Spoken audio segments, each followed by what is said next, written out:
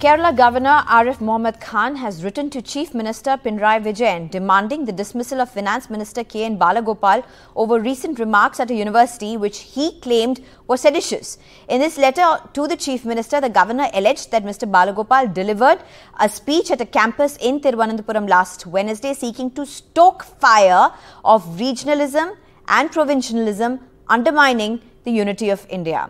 There's of course it's been a tussle between the governor and the Kerala state government with respect to the appointment of vice chancellors. Governor has served show cause notice to to 8 vice chancellors, asking for them to step down, to resign, alleging irregularities in the way they have been appointed.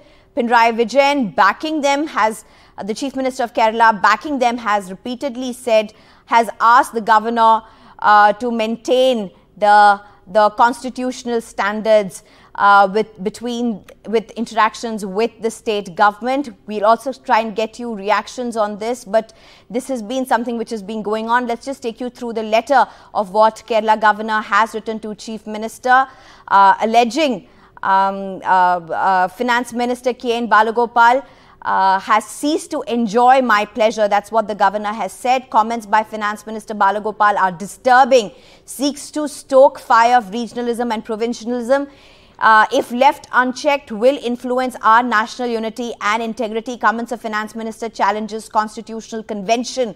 Constitutional Convention states governor of each state is from outside. If I do not take cognizance of seditious remarks of KN Balagopal, it will be of a great omission. Letter takes objection to Finance Minister's comments against the governor. The letter has certain specific comments mentioned by KN Balagopal. Also a reference to him being from Uttar Pradesh, from him also being linked to a state where there were these crackdown on students and where vice chancellors apparently roam around with security guards, in a comment made by KN Balagopal. Joining us right now to take this. Okay, let's listen to a reaction which has come in from D. Raja. What is the need for having governors in a parliamentary democracy as we have today, when there are elected state governments? So the position of governor has to be questioned. The Kerala governor has gone beyond all limits. He is functioning as some kind of cadre of BJP RSS combined.